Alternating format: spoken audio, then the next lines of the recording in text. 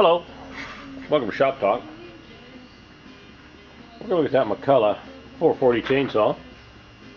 That was produced in 1963. 5.3 cubic inch, 87 cc. Power head on that weighs 21 pounds. Very popular saw for the Pacific Northwest for cutting the big wood. This one features a 36 inch cannon bar roller nose with a very nice piece of Oregon 52 AJ chain. Very rare chain, and that chain is brand new. Skip tooth sequence .063404 chain. And we'll take a close-up look at some of the features they had back in the 60s. It has an automatic oiler plus a manual override, and that manual override's on the left side here, and you just pump it when you need some more oil. Get into some pitchy wood. Kill switch is in the middle. Choke's on the right, and you just push it in and hold it. With a large falling spike.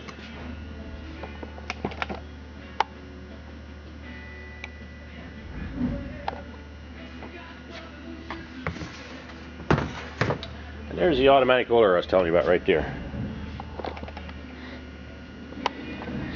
That is an automatic oiler. You'll see this on a lot of the McCulloch big saws, and it is adjustable. You loosen this nut and back the screw out, or take it in. Screw it in for more or less oil, back it out for more. It's just a little old stopper and changes the stroke of the piston in there.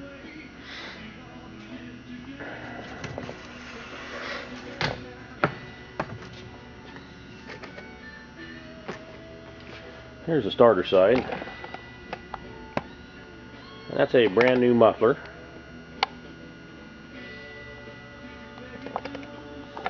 And I want to show you something pretty unique about this saw. It's clean underneath there.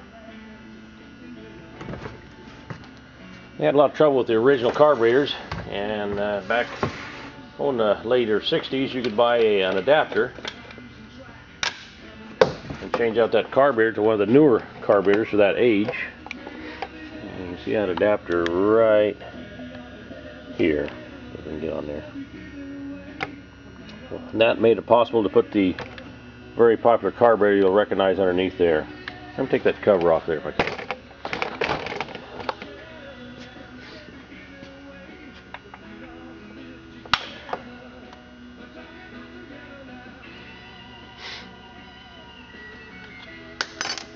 Now I can get a good shot of it.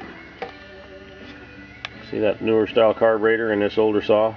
That flange right there you could put on there. Made that a real nice feature. That saw just purrs and runs just beautiful. We'll go outside and make a cut with it now.